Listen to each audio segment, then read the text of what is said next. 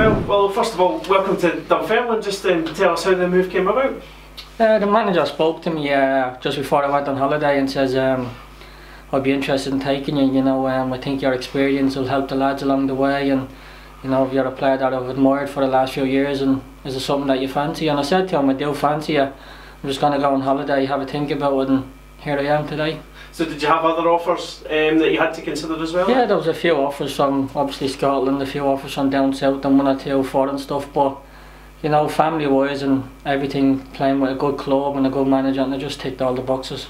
Did you have an offer from Dundee United as well? I had a coaching role offer, yeah. They wanted me to stop playing and take over the 18s, and I just, at this moment in time, I didn't think I was prepared to, didn't think it was the right time for me to go and finish playing football and take up coaching. Yeah, I'm guessing you don't want to sort of retire or go sort of part-time or whatever too soon in your career. Yeah, the thing is, when you retire, that's you, like, you know, you'll never go back, and it's something that I've always thought, like, I'll play as long as I can, and I think I'm quite an honest boy. When I know the time's up, I will tell people, here, my time's up, I'm going to go in another route.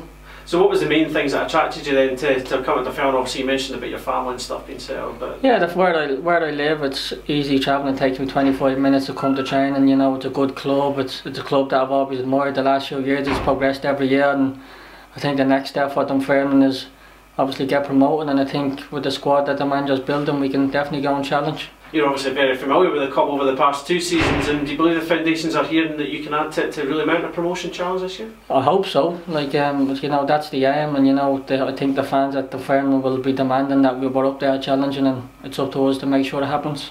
And obviously it's quite a young squad that's here as well. Do you think your experience could prove quite crucial in terms of trying to help them on, do you think? Yeah, I'll always be there for a young lad to help him along the way. You know, whether he's going through a good time or a bad time.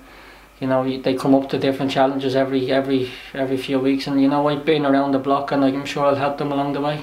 And you'll have a quick return to Dundee United as well, the way the pitches are thrown. Yeah, boy, I'm sure I'm suspended for that game, so it's not really a good fixture for me. I would have liked that a week later, but you know, I'm sure the manager will have a good team on the park, and let's hope we can go there and get a result.